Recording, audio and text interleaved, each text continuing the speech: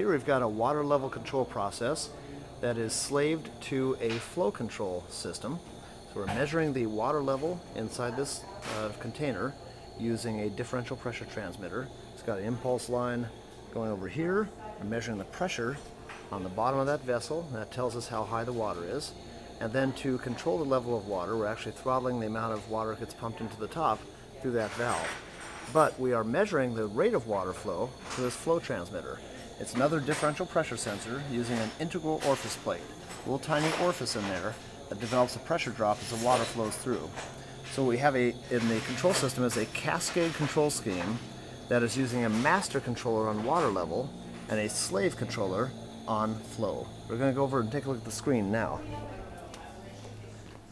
So if we walk over to our control system screen, we see right here in the DeltaV system, two displays. We see the master and the slave. We're looking at the faceplate of the master right now. This is the master process variable, master set point, and the output.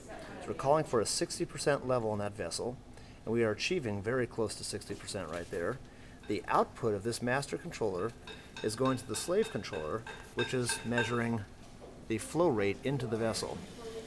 So we click on this button right here, and now we see the slave faceplate. It's getting a set point from the master controller telling it how much flow it wants to see, and it's matching that flow rate.